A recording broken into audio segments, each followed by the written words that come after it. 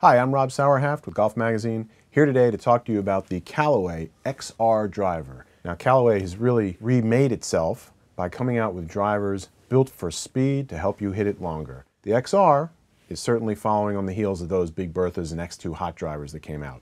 To start with, it has a very hot face. They've actually got stiffening ribs across the crown and the sole, plus a lighter, thinner face. The combination does wonders on mishits. The company is claiming that there is no ball speed loss on shots up to 3/4 of an inch off center. Very impressive. There's also an aerodynamic head. You can see that this speed step along the crown is designed to limit drag or reduce drag so you can swing the golf club a little faster. This is a 46-inch shaft. The midsection is a little softer. In theory, it'll help players load the shaft more easily for, again, more distance. The overall golf club in a regular flex shaft is 304 grams.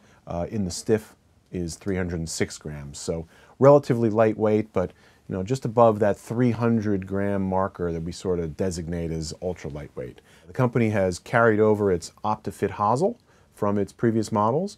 You can increase loft by 2 degrees or decrease loft by 1 degree. So since I'm holding the 10.5 degree driver here, you can increase loft to 12.5 or decrease it to 9.5 degrees. So if you're in the market for a long-hitting, forgiving driver, then Callaway's XR is one that's worth looking at.